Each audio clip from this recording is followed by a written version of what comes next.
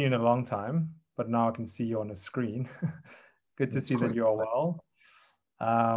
For those who are not that familiar, I've got some of my colleagues with me. Sophia is in Nairobi, Lebogang is in Joburg, Emmanuel's in Polokwane, and Ruby's in Johannesburg.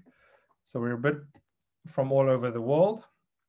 And we're very excited to be able to get a bit of a preview and a discussion of Alfredo's long-awaited book. Alfredo, I was visiting Zurich in 2016, 17, and 16, and you were sort of starting to put together the narrative. So this is a massive project. Maybe even before we start on the poem, this is a huge project. Tell us a little bit about the timelines and maybe how your ideas about the book changed.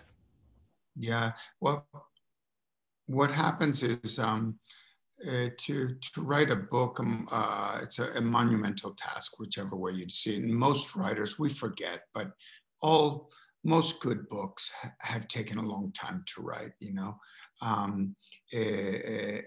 Any great writer takes at least 10 years to write a book, if it has any depth. And this one is a personal story. It's a story of Hubert and myself over 20 years. So it's almost like a travel log, but it describes every one of the projects that we've been engaged with, or it's a selected number of projects, but it goes on for 600 pages. So, I mean, just to give you an idea, when we did the contract with Hanji Kans, we told them it was going to be a 250-page book. Then it went up to 400, and now it's up to 600, because as time went by, you have more things to say and you have more projects to show. And so that was really, it's been a rocky road to get that book out. Yep. Great. I think we can now, Alfredo, it's very cool. We've commissioned a poet called Emma, who for every week of the festival has produced a spoken word piece. I'll share them all with you on the website or later, but Ruby, if you could just start with that poem and get going. Thank you. Sure, let me just get the poem.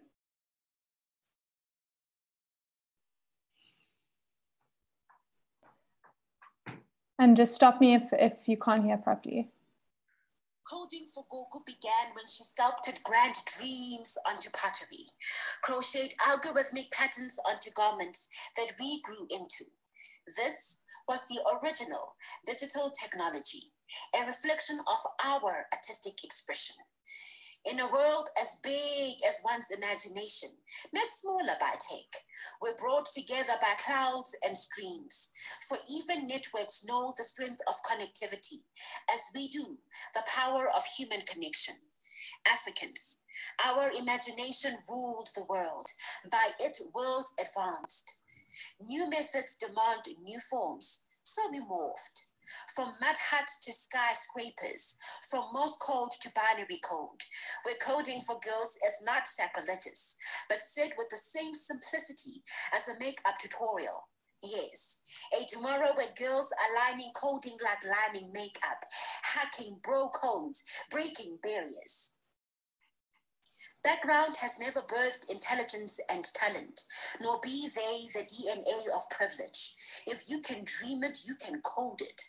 Debug and refactor with every binary, not restricted by a mouse, keyboard, or data. Be it in a leafy suburb, downtown CBD, or the township. Creativity, your currency, your mind, a mine. With evolution, the tune never changes.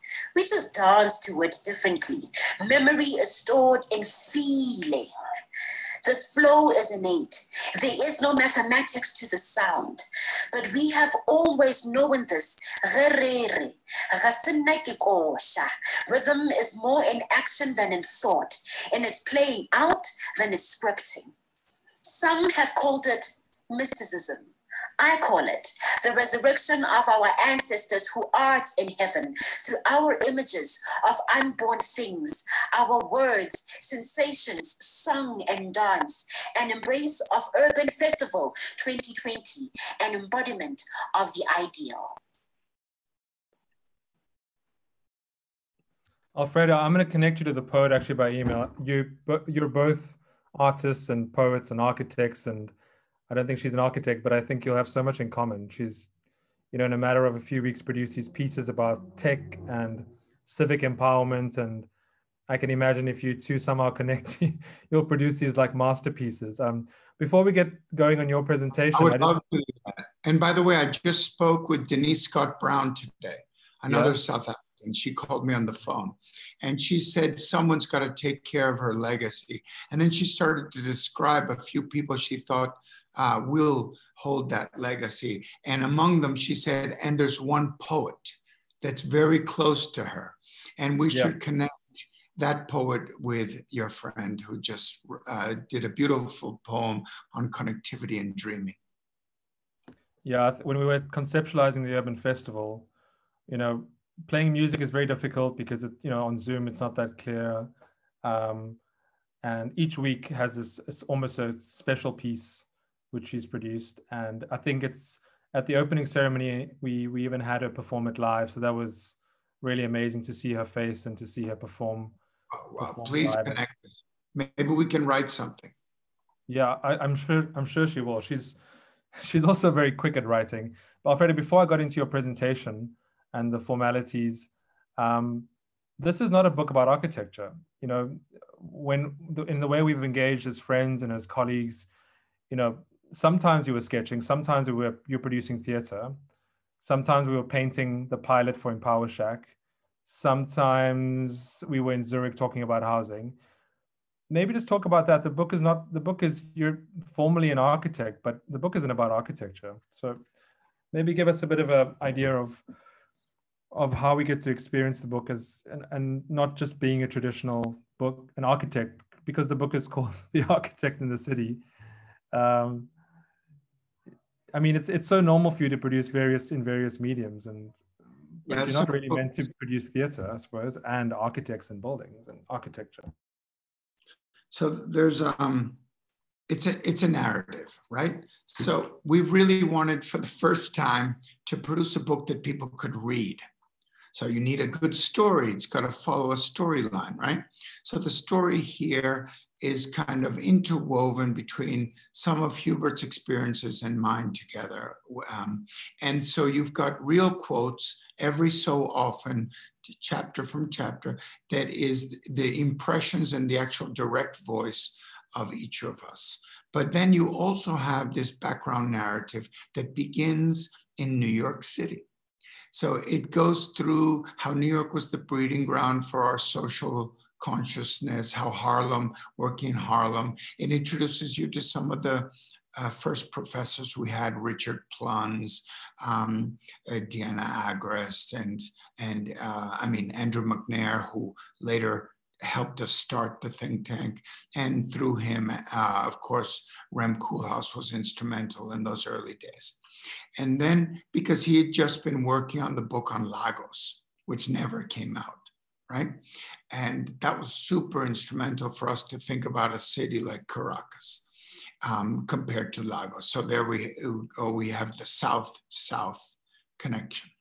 And then it slowly begins to tell you some of the trials and tribulations that we had to confront to produce the works that we later did. So every 2-3 years, we had a new idea, and it took us 2-3 more years to implement. So there's a lag between, or in the narrative, of about 5 years in between projects. And some projects run very closely, 2 or 3 at the same year, and others are more sparsed out. And we tell you what we were doing during those times, and we tell you the people we were meeting, and we were telling the issues we were confronting. So the book takes you really on a journey.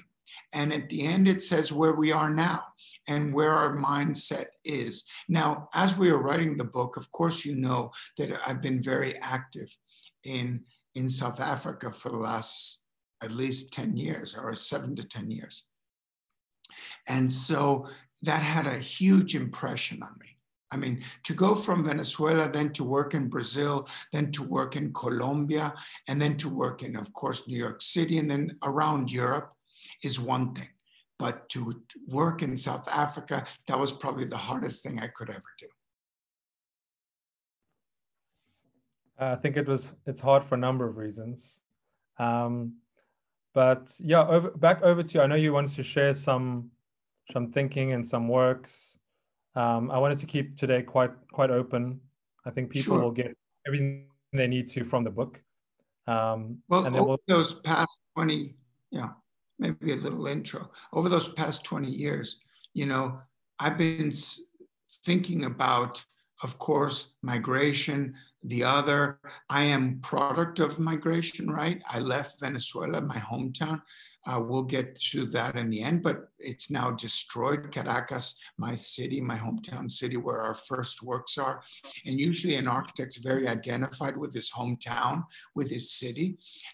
In this case, I had to stray away from it, but I never stopped thinking about it. So a lot of the things that we've written, Torre David, etc., have all been about that hometown. But when I got to Africa, I started to think how many parallels there were between South America and Africa, right? And I started to think about African mobility, and more importantly, the idea of the global policy, making it that at any time it's impossible to move. Now, even with Corona, and it's intensified. So I wanted to begin maybe tonight, if you guys allow me to, with a short presentation. Oh, I have to share screen, right? You are allowed. Yeah. So, okay. So let me try and do that, right? Okay. I'm sharing. Perfect, yeah. So here we go.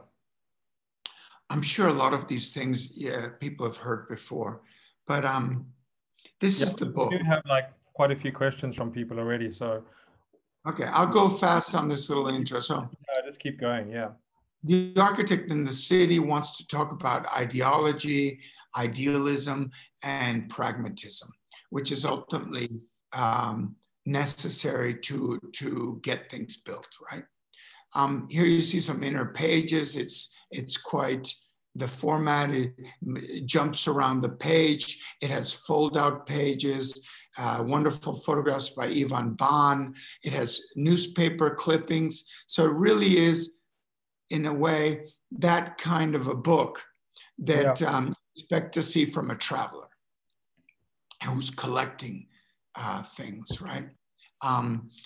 But tonight I wanted to talk about this idea or tie into this idea of African mobilities, which is so well known in the current discourse on Africa, right? But I want to change that title and call it Architecture and Social Immobility. So South Africa, and here you see the Architectural Review from 1944, was always depicted in a stereotypical way, right? The way, that representation of Africanness, right? And how can we account for the dynamics that are going on today in South Africa, which I know well now through you and other friends at South African society, and maybe think about the directions these discussions are taking, right? So you have this project called South African Mobilities by Empo Matsipa, and you know it very well. And now you have the cover of a magazine, African Mobilities, which is quite different than that architectural record cover of 44. And then you have this image of Lagos, futuristic image of kind of a futuristic Africa, right? And so, which is a combination of Makoko and kind of dystopia. That's a very curated, let's say, discourse about Africa. And the issues of this social mobilities or immobilities in South Africa is very much on the public debate, right? And it's become passionate and maybe dichotomized, either portraying an Africa rising, which I believe that African mobilities is trying, or attending to the levels of inequality epitomized by the poverty of shantytowns, right? Or informal settlements. Yep.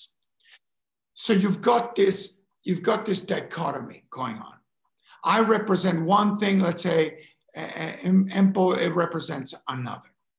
But the reality is fires burning just a few weeks ago in Hout Bay, in a creche, and in a squatter settlement in Hout Bay, where I'm working at the moment. So this is quite a different reality. That's why I say there's actually immobility, not mobility. We have argued in the past that that this conversation must be multifaceted, of course, and must involve close attention to the position that you take and the notion of social space. So if there's one thing I want everyone to take today is discourse and projects of architecture and architecture itself must create social space for things to come together. Because we know from the apartheid and post-apartheid that there's still a fragmentation, and that social space is actually still quite parceled and fragmented. And you see it here still in some photographs, you know, down the highway to Kailicha from the airport. The social world can be represented as space with several dimensions. Of course, I'm sure Empo would argue also the several dimensions of what we call space, but it's constructed on the basis of principles of differentiation, distribution constituted by the properties active within the universe in question. So that universe in question is, how do we build an inclusive society, right? We've been told that there's scarcity of resources, but what are we really talking about with scarcity, right? We know inequalities and segregation, right? With Black Lives Matter, and there's protests very well. But what are we really talking about when we talk about social injustice? And how do we act? Well, of course, the city are these bubbles of environment, politics, social, and economic, right? All coming together and overlapping. But we know there's enough food and water and land and energy on the planet to meet the requirements of the 9 billion that will peak on this world, right? But how do we address the immobility that people can't even own a home in Kailicha, where you have 1 million strong households, right? 1 million households, and people just doing it themselves. So when we see images of scarcity or segregation in cities, we're not witnessing an unavoidable urban crisis, but a failure of equitable resource allocation. So we should attack the things by their name in order to create a social space, a space of inclusion. Here you see Kailicha, for instance, on the screen, right? We need to create economies of scale, proximities of public goods and services, you know, from electricity to housing to water to toilets. It's that simple, man. It's pragmatic. So I appreciate some of the more avant-garde discussions in the discourse about African mobilities, but we need to act. And that's what's so hard in South Africa. How do you, or in Venezuela, how do you create a community center on the edge between the formal and the informal city?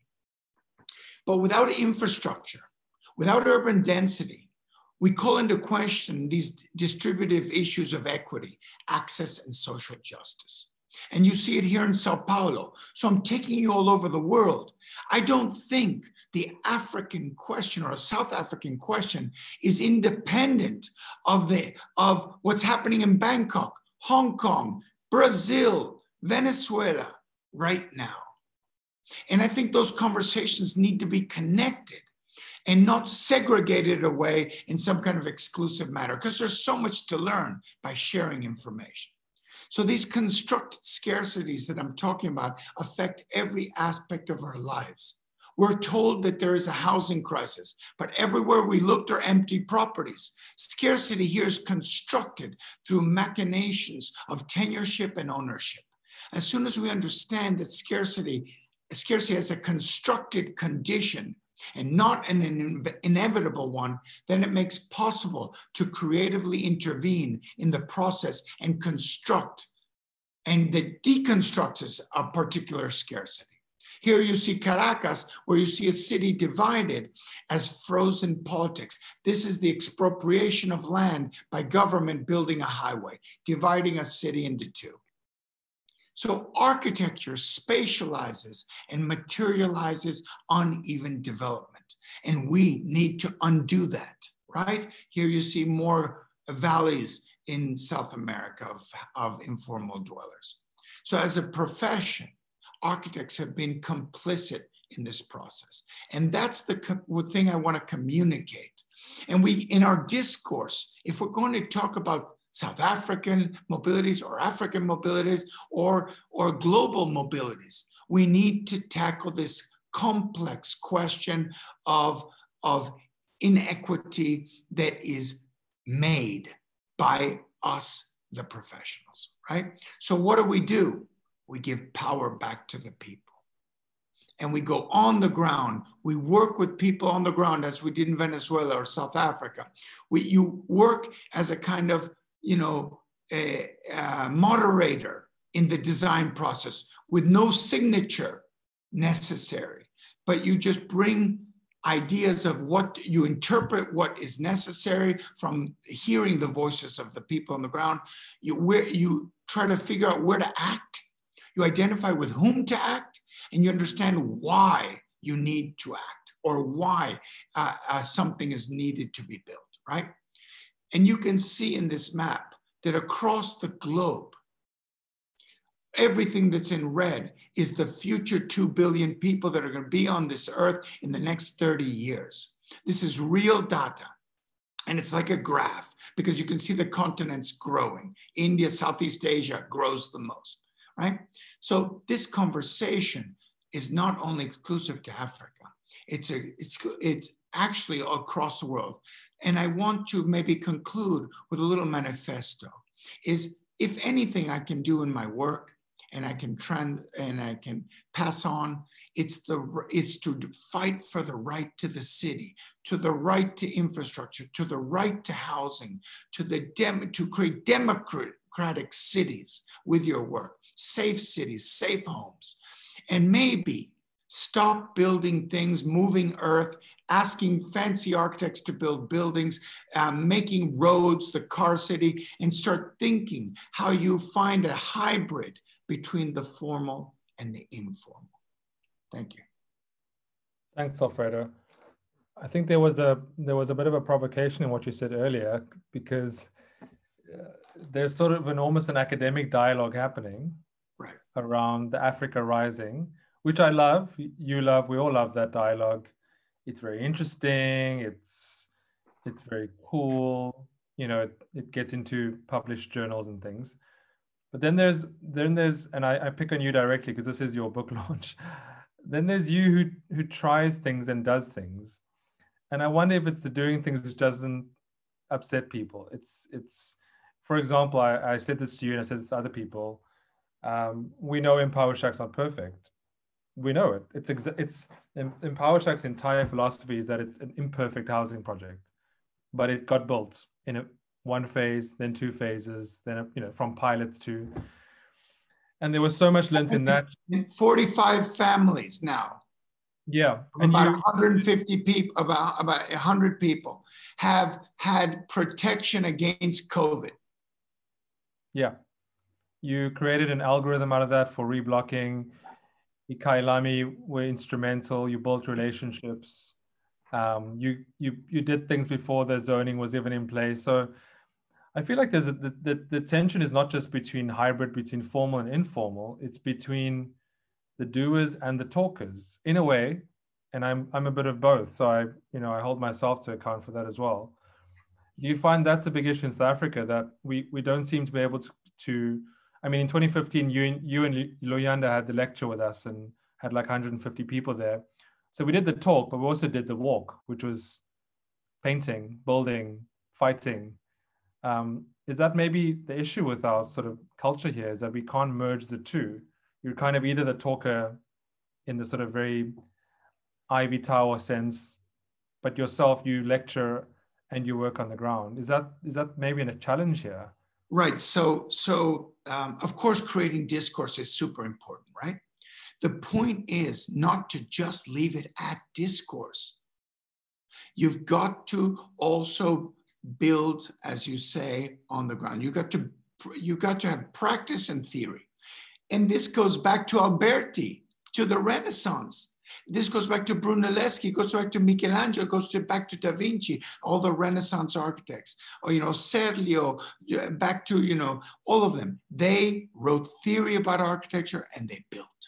That is a tradition that carries on through 18th century France, Viollet-le-Duc, and it continues through Le Corbusier, the principal modern architect who did theory and he built, right? And he tried out his theories. And many of those houses, as we all know, by Le Corbusier, were leaking. He tried, his 5 points of architecture, they were imperfect. His housing block, the Marseille block, was the most expensive social housing block ever, pure concrete, but it was an experiment. And that's all we can do. And that's why damned if you do and damned if you don't. You won't get praised. If we're in this business to be praised, did you read Jacques Herzog's letter to David Chipperfield in Domus, where he says the architect can do nothing? That's bullshit, because he wants to walk around in soft shoes, nice Nike shoes, and live in Switzerland and Basel, have huge office and a couple of apartments, and whatever. If you want to make a corporate business out of it and walk around, in a cushy way, then of course you can't challenge. You can't be really experimental. Kenneth Frampton says that the Hamburg Opera is the biggest failure in his point of view. Because if you want to build a good opera, why would you build it for 3 times what it should cost on top of a warehouse with an escalators, miles of escalators leading you up to the top, put a hotel inside. And then if your objective as a city of Hamburg was to create the best opera house, right? Sharon already did it in Berlin, and he put it on the ground in a flat part of Berlin, and he made the greatest opera house. Why don't you, concert hall, sorry. So, this idea to be iconic, this idea that came up from the 90s to build icons is all fine. And it's like, there is room for that, but that's fashion. It's as fashionable as anything else that is a commoditized artistic performance, right? That's not what we're talking about. I'm coming from a country that has the largest migration today. UN, in the latest report, 2019, 5 million people have left the country to all over South America, North America, Europe, etc. What's the reason? The reason is not enough was done for social equity. South Africa, I don't even need to get into it, but where you are right now. The rand devaluing, the country in a political battle, radicalizing, of course. That's not to say there's a wonderful artistic production. There is, right? Alfredo, I've got some questions here. I want to go to Sophia, my colleague in Nairobi. Sophia, go ahead and ask your question. Just maybe pop your video on as well. Yeah, I'd like to see people's faces, yeah. Hello. Hi, Sophia. Hello. Thank you very much for your presentation. I really resonate with the dichotomy of Africa rising and the grand inequalities that exist in African cities. So I know your work has mostly been involved in informal cities. So I just want to ask, what do you think that urban practitioners and governments and city leaders can learn from how informal cities come up and how they function? Because there's always input being given from academia and government into informal cities, but very rarely people want to learn from the informal context. Yeah, thank you. Well, there's an incredible amount. Let me answer your question in a different way. Let me share a screen for a second. I think you'll enjoy this, if you allow me, because that's where we were. Let me see how to do that. That's kind of cool that we can go back and forth from presentations.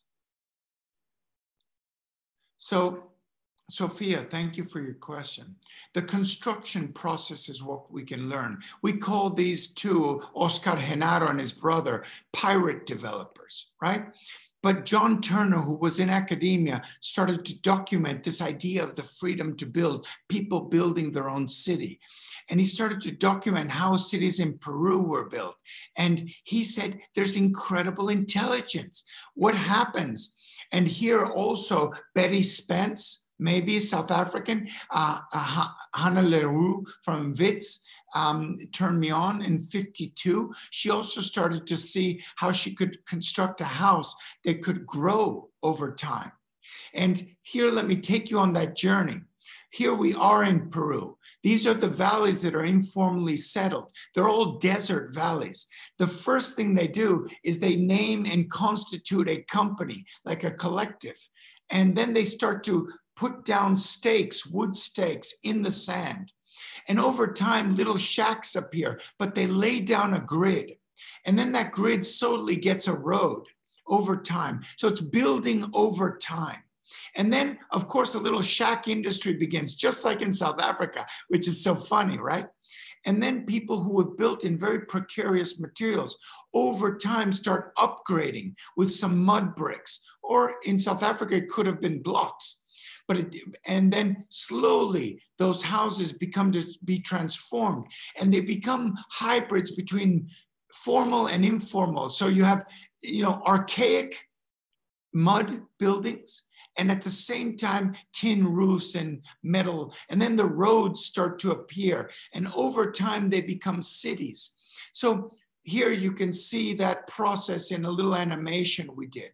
So we try to do everything. We try to produce data. We try to tell you how a house grows over 25 years. We try and visualize it. And then we try to bring examples.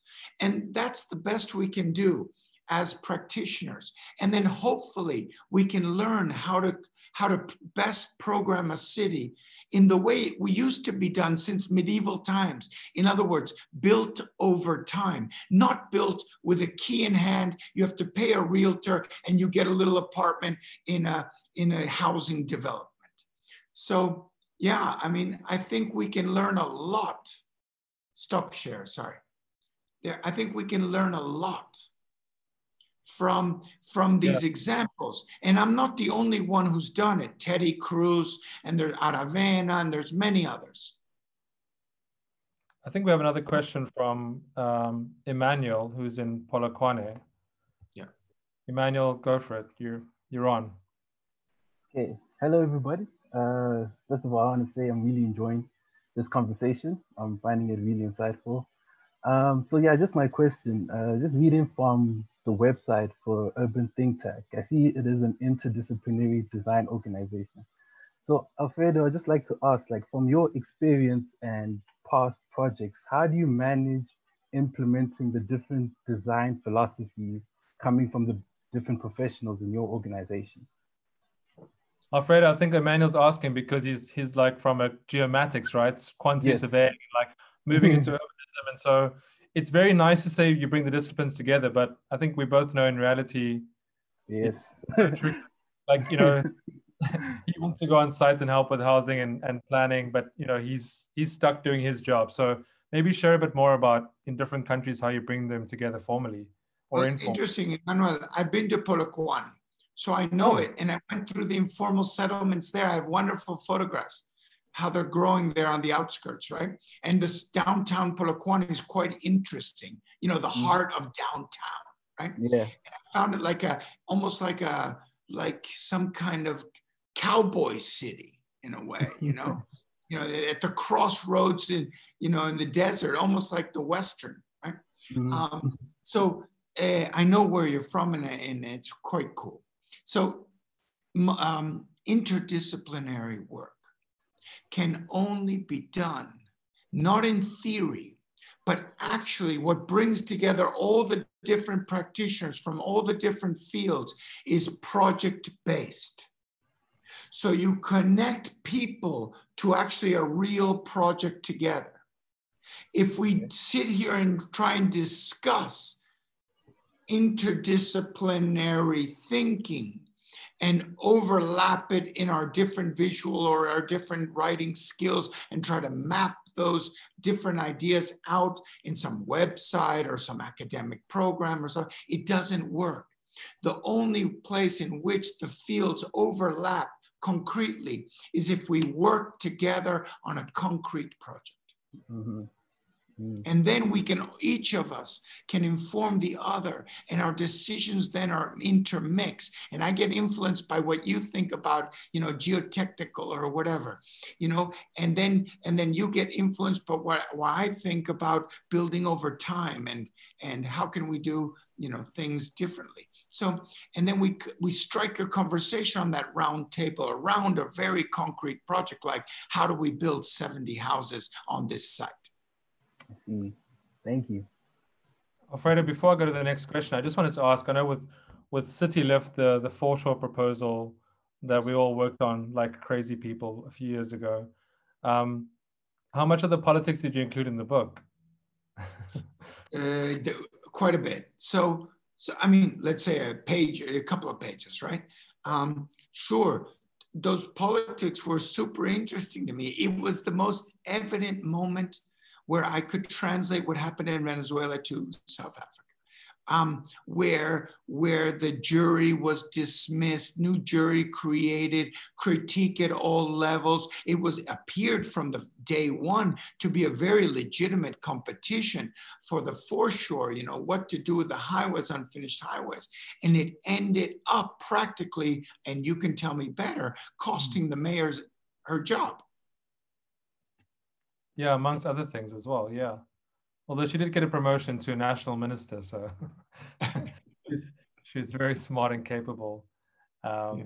Well, there's not too many people who want to do the work, right? Well, apparently. We have a question from Lebo Khang in Johannesburg. Lebo, over to you. Sure. Good evening, Alfredo and everyone. My question centers more around completion. So what is your relationship with completion and the completedness of buildings and projects? When do you feel, if ever, that a project is finished?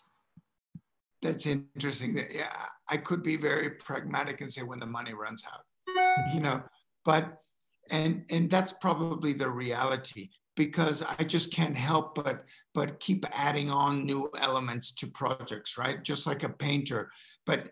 And I believe that projects are always incomplete. And even if we look at, you know, the most refined piece of architecture, let's say Rockefeller Center, I'm sure, you know, maybe you know the story about the murals that they got Mexican muralist painters for Rockefeller on 1930. They were inaugurating the Rockefeller Center, beautiful building by Raymond Hood, center of downtown Manhattan, but they wanted to do some murals on the inside of the buildings. And they got Orozco, the famous, and Diego Rivera to paint a worker's mural. But he put Lenin's face, and he put like a Russian, you know, hammer and a sickle inside the mural.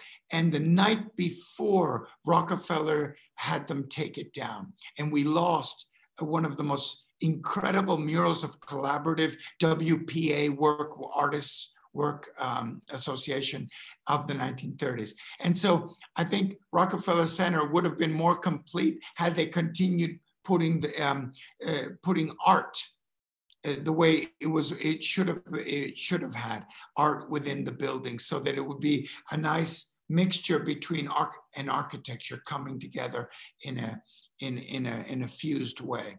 But so that's maybe one example, but I believe that all of our projects are incomplete. The cable car that I did in Caracas wasn't fully finished with our vision. The gyms, we wanted to build 100 gyms for sports fields all over Venezuela. We weren't able to, we built only 5. But it doesn't matter because there will be new generations who will take on the fight and who will be inspired by the incomplete works and try to complete it in some other way. All right, thank you very much. I think that was a pretty comprehensive answer. Alfredo, I'm wondering, I know we spoke a bit about your work in writing and your work in terms of theater. How does the book, I mean, I know it's quite a long book now, but how did you incorporate that into this book? How does one share that? Yeah, I mean, a holy contract is in the book, but since the book was about architecture, and we do touch often how we have ventured outside of our comfort zone into other disciplines. So beginning from that, I was hanging out in Warhol's factory in early, 80s, end of the 80s, to the fact, and I was very inspired by the factory, and that comes out clearly in the book. Or the interdisciplinary of Warhol going from painting to video to film to music to all those things, right? And creating a kind of zeitgeist moment. We very much we see the urban think tank as a collective that really has interdisciplinary kind of actors who are constantly influencing each other. So we do talk about how poetry's influenced me, how theater writing influenced me, and how it helped me to engage the community in Caliche. Okay, I just wanted to give the attendees a chance to ask some questions as well. If anybody has a question, we can add you to the panelists. You can also just raise your hand and use the Q&A and the chat box. So while we wait for some questions, Alfredo, I think I saw some pilot in Durban about which was about building a second story home in an informal settlement. And I mean, it'll be sort of, I mean, I don't want to just talk about COVID, but at the same time, we're in the COVID world, and now we're sort of, some days we're post-COVID and other days we're back in the COVID world. But it seems like a lot of the ideas around the city information and around sustainable densification is even more relevant these days. And then I also saw that our government had these horrible statements around de-densifying informal settlements, simply because they hadn't thought, they hadn't created mechanisms for second stories or third stories and access for fire and emergency services, and suddenly de-densifying, which we did in 1994 with the RDP housing program. We took everyone, put them on the cheapest land in single-story dwellings. So nobody seems to learn. What are some of the key lessons from this current world that make you almost want to put all your projects on a big billboard? By the way, there's been a lot of discussion on density in COVID. So on the one hand, there was the first notion that too much density spread COVID faster. Yeah. But then they started to discover, and the numbers came in, that especially in New York City, right? That actually the suburbs was where COVID was spreading faster. And everyone said, what? The suburbs, those single family homes, right? And the truth is suburbs have less community facilities, let's say. And so you get in a car and you have to go to a shopping mall to buy your food. Or everyone goes to one location, one big mall to buy their goods. So it's in the malls where it was spreading.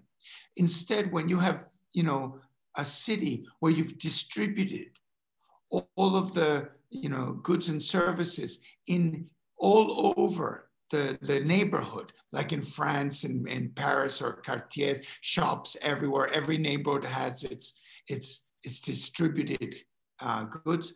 They go, be it clinics, libraries, food shops, you know, everything, services. Then you find that the urban's not so bad, right? Because not everyone congregates to the same point. Okay, that on one hand. On the other hand, don't you find it crazy that it happened in Stalinist Russia, for instance, or even Khrushchev, Russia post-Stalinist? They didn't understand how to build a city that would reflect the socialist ideals that they had. And so they resorted to the big blocks, modernist blocks, and they built these incredible long Moscow Alley, you know, these huge housing blocks that later proliferated all over the Iron Curtain, from Romania to Hungary, to Czechoslovakia, to everyone, right? So their vision of a city, of a socialist city, right, was these functionalist blocks devoured from the ground, disconnected communities in the air. Funny, that doesn't sound like a social experiment, right? In the same way, South Africa, like Venezuela, we are brother nations, if you want so, in philosophy. We are social democratic, left-leaning, socially oriented, looking how to create our policies for the social democracy. And yet, just like in Venezuela, we don't know how to build social experiments, right? Or how to reinvent the city that would go with the political ideology, right? So you look at Torre David, which is a project of ours in the middle of the Chavez revolution, where he goes, power to the people. And he evicts 3,000 families from the tower that they had built themselves, right, informally, and had shops, churches, sports fields inside. They had made a vertical city in the most interesting social community experiment. So here I go again. You hear the South African wanting to de-densify, right? To go in and open up holes in those informal centers or reblock them, right? In kind of camps. That would be the most modernistic, more, using the bulldozer as the design tool. And that's anachronistic to the idea of creating any kind of dream that Mandela might have had for a social democracy in South Africa. So I don't understand. Is it maybe our language is not, the language architects speak is not communicating? Even among architects, we don't understand each other, least politicians. Maybe politicians don't understand the city. Maybe the city experts can't communicate well enough to the politicians. Maybe the kids need to be trained in school about architecture. Alfredo, I'm going to switch to my colleague in Cape Town, Siska, who today was on site in Tafelsig in Mitchell's Plain, where the public realm people sort of just feel forgotten about. Mitchell's Plain is sort of 6 to 8 neighborhoods and everything from woodlands to Lentegeur, and designed as a color township. I mean, we showed that video to you so many times around the apartheid propaganda films. Siska, I thought maybe, today we planted 1 tree because there was not a single tree. There's a highway which divides two little parks. We're putting down some seating. And Siska, I was wondering if you had any reflections in terms of your site visit today, and something to ask Alfredo about. We have so many discussions and dialogues about Africa rising, and then you go on site and you're like, there's nothing there. We're just trying to do very simple projects. I don't know if you have any reflections or questions just based on that. And maybe Alfredo needs to work with us on a bigger vision. Go for it, Siska. Hi, thank you so much for a very interesting dialogue so far. I think this is a question that's bothered me since my studies, is we often tend to almost romanticize, especially in South Africa, romanticize the informal and kind of a grassroots bottom-up development. And today, although it's a community project that we're trying to do, I also kind of thought that there should be like an avoidance almost of romanticizing this, and how do we avoid it? Or is it not a danger to romanticize these types of developments? Of course, of course. Yeah, just for a bit of context, I don't know if I can share, I'll try and share my screen, but it's very small. It's you know, a few seating walls and a tree because kids are playing there, and there's like 6 traffic lanes of cars flying past. But yeah, I agree. It's tricky for us to sort of, do we market the project because we're not doing something great and big, but you know, how do we not romanticize at the same time? Well, did you ask anyone what to do there?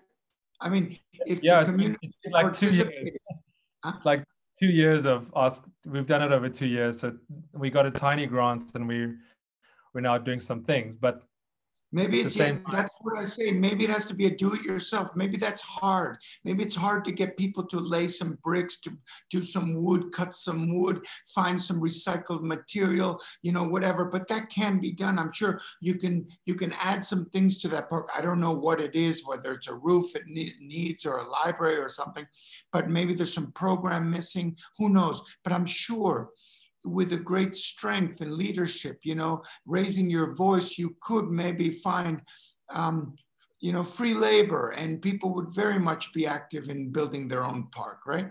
You do it, you see it in New York. Community gardens have been super important, little pocket gardens that are municipal gardens owned by the city. And those are handed over to a street or a community. And they're going fast, and the city wants to now control them and privatize them, those parks, the Parks Commission. But for many, many years, they were the life and breath of a community action with vegetable gardens and things like that, right? Now, romantic is not bad. Right? If I romanticize the informal, I also romanticize the old town of Fez in Morocco that's been around for 5,000 years.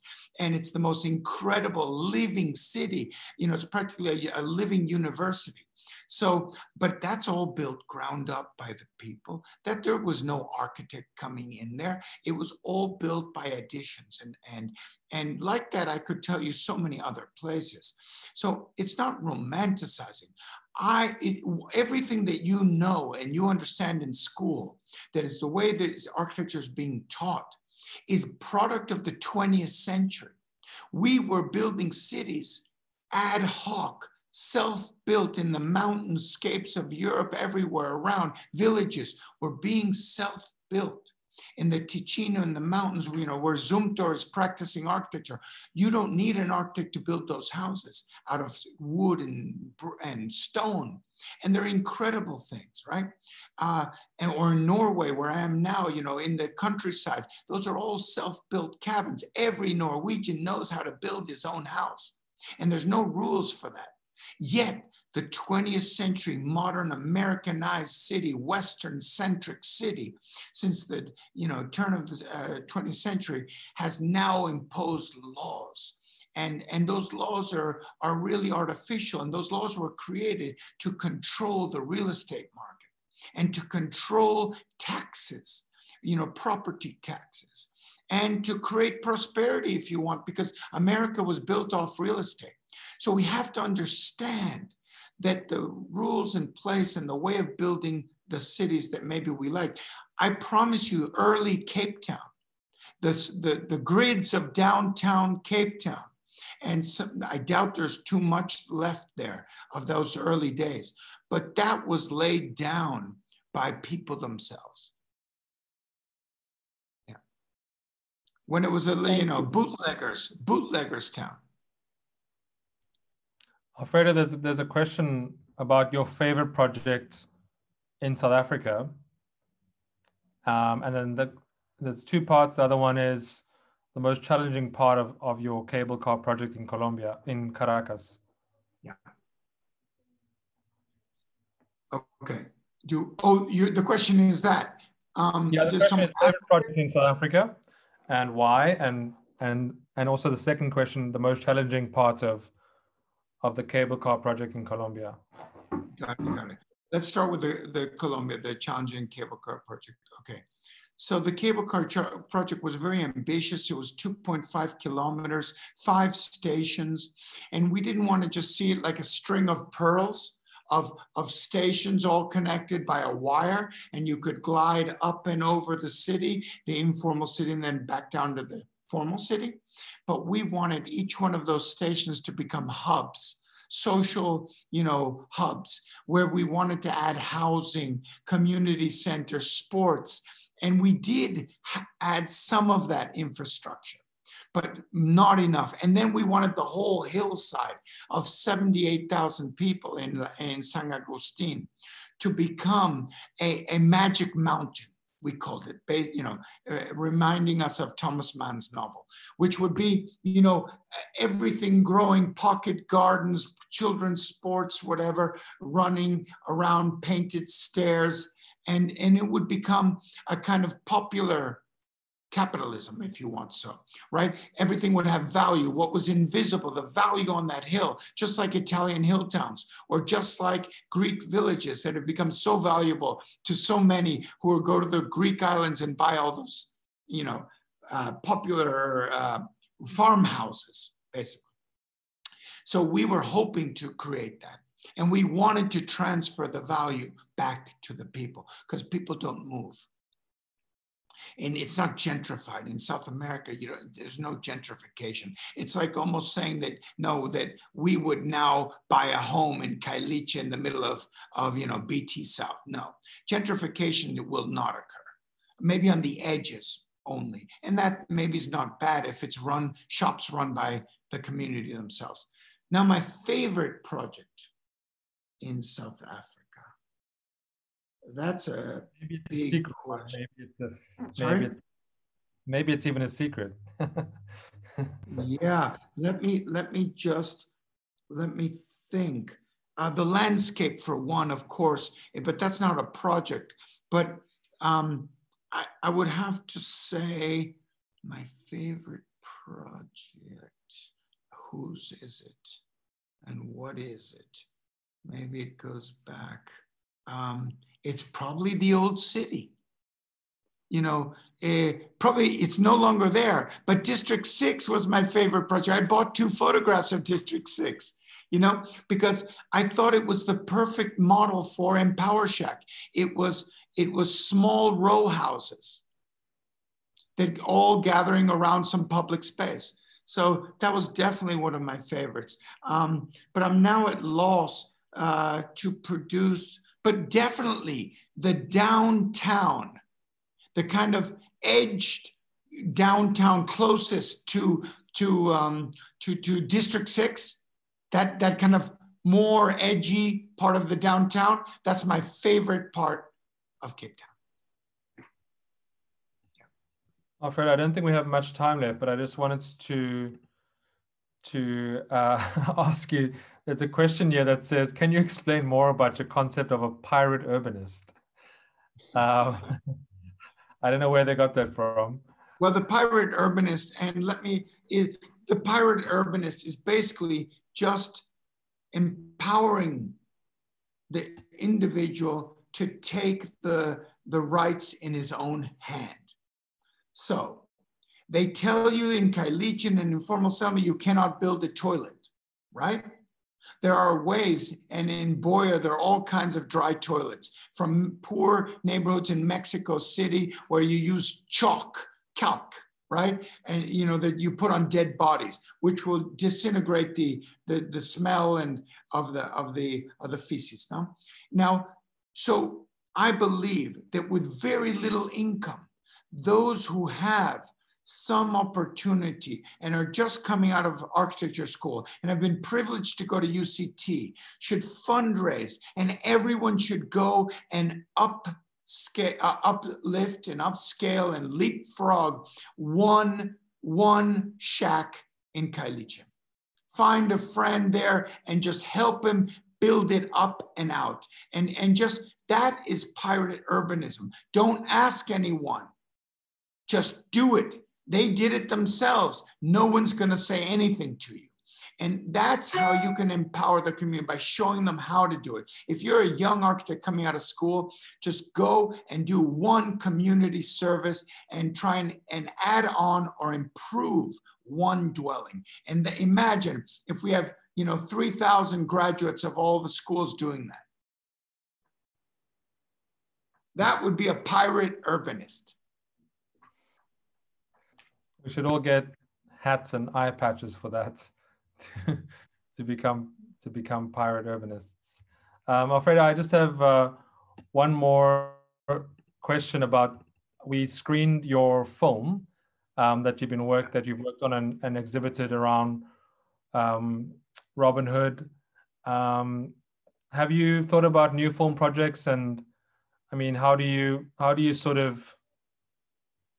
your book reflect on some of the films? Yeah, we decided that we're going to write another book on the filmmaking. So this book doesn't include the filmmaking, it's about architecture. But let me tell you right now, we are sitting with our first feature film, an hour and a half on architecture, on urban think tank, and on the city, global cities around. And it is being edited by a South African at the moment. And Jacques de Villiers, Michel's brother. And it will be good, post-production will be done in South Africa. So hopefully we'll get a first screening in South Africa. And we see the timeline in about a year. Well, we'll be happy to screen it at our future cities and all of our... Yeah, and it's called, working title is This Is Not My House. Okay, I'm going to squeeze in one more question. I know you have 1,000 things to do in this Zoom COVID world, but it's from Indonesia. It says, it's from Zarul. 7 years ago, Zarul attended the Jakarta Vertical Camping Masterclass where you were giving a lecture. Yeah. And they can remember vividly that architects have the responsibility to help providing residences for informal society. Architects should be the mediator between government and informal society. I do agree about this and your previous statement that we need to give the power back to the people. Zarul's question is, when we as an architect already try to empower and work with the community to build their own living environment, as time goes by, the local government finally showing their interest to this community and started to claim the people's hard work as the government program. I think we all know about this. As an architect and part of the community, how should we react? How should we mediate? I think the questions around, I think even the tiniest project we worked on, like a pop-up park, the mayor was there to cut the ribbon. So is it about ego? How do you deal with the government stepping in and saying, oh, suddenly it's our project? I mean, I think the city of Cape Town featured the Empower Shack, even though they were opposed to it for like 2 years, I think. Right. So I don't mind the ego. I don't mind who wants to claim it. Yeah, exactly. It's not about ego. It's just about getting it done, right? So I think we shouldn't worry about, and that's why our book actually says, I don't have an ideology that is affiliated to a political party. I have an ideology about the world that I want to live in, but I don't have an ideology that responds to any political tendency. So therefore, I don't marry any political party, but all the political parties can claim the work if they contribute.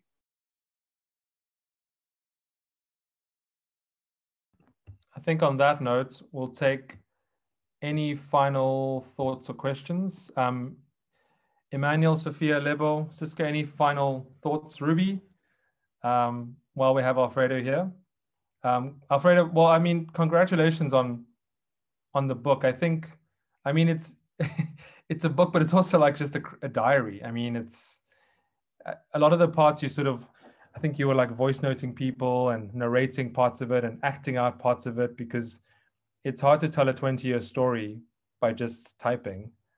You had lots of people involved in the book. You must feel really accomplished, but that's fine, because everyone only likes the signature architect.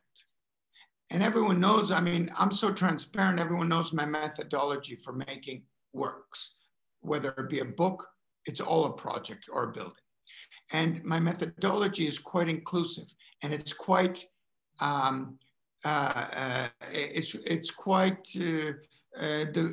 asking questions. So I ask a lot of people questions, a lot of people give answers. Some answers I listen to, some I don't. And a lot of people get frustrated, but a lot of people get to contribute in many ways to the products that we make. And this is truly why I believe we have functioned as a collective, and I am not a signature, let's say, authoritarian architect, right, of the design. And rather, my designs are hybrid. And if you sat with us and you did watch us, maybe Hubert and me working together, or working with Scott or with Danny or with anyone else, you would see, or even with the people who worked on the play, you saw incredible sketching over sketches of someone else's sketches, and then sketching again. It's kind of a tracing, right? It's layers of density until the thing gets solidified. And I urge everyone to work that way. It's so much richer.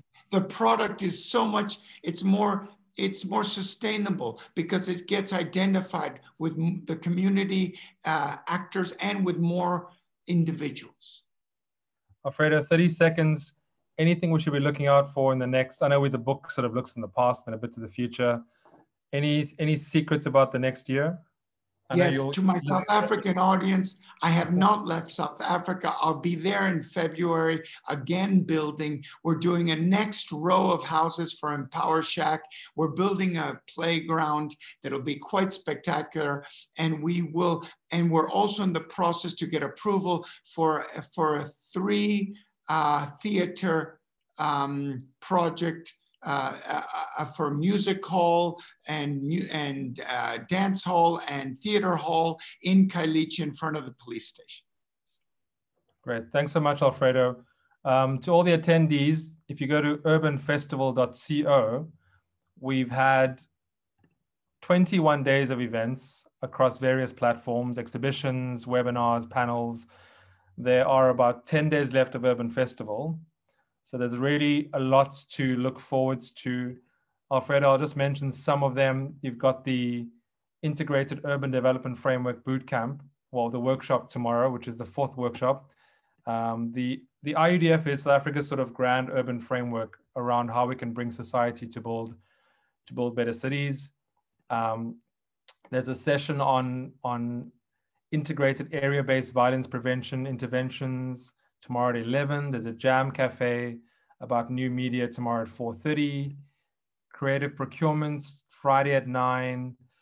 We have our lunch and learn of our future cities Friday at lunchtime. City data visualization Friday afternoon. There's just so much in the next 10 days. This is a really jam-packed week. So please keep sharing on social media. Urban Festival is meant to be a festival. And thanks everyone for joining us tonight.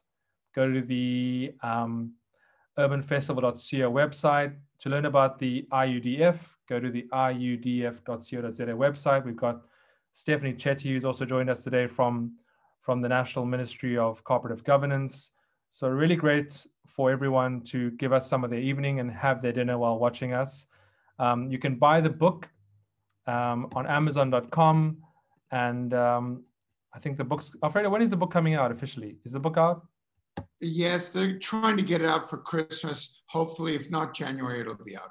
But I just want to say one thing with these webinars that you've been doing, and in this long urban festival. Just wanted to say, you don't need to live in a city anymore to be urban. Yeah, exactly. I mean, we've some of us have been living between various locations and cities and farm towns and all sorts of places, and yeah, and that's the wonderful thing of this new era. Some people are back with their parents, unfortunately. But yeah, I look forward to seeing you next year. I hope you can get a flight from Oslo, maybe via I don't know, Amsterdam or something. Amsterdam, I think so, yeah. Yeah, cool. I'll chat to you soon, my friend, and thanks so much for your time. All the best. Thank you so much, everyone who joined. Thank you.